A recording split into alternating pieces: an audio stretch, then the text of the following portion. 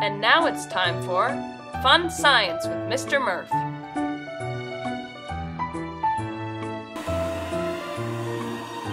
This week's episode, Bernoulli's Principle.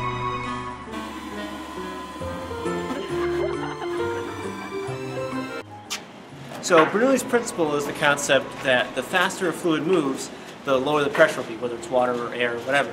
So when you have a moving stream of air, you create a low pressure area. So with the blower experiment, you have a stream of moving air going over the top of the ball, and so that low pressure area makes the ball want to rise up into it. And the regular air that's at higher pressure pushes the ball up into that area. So you've got a low pressure area above, and it holds it up in the air. You can actually do the same experiment at home with a ping pong ball and a hairdryer. It works exactly the same way.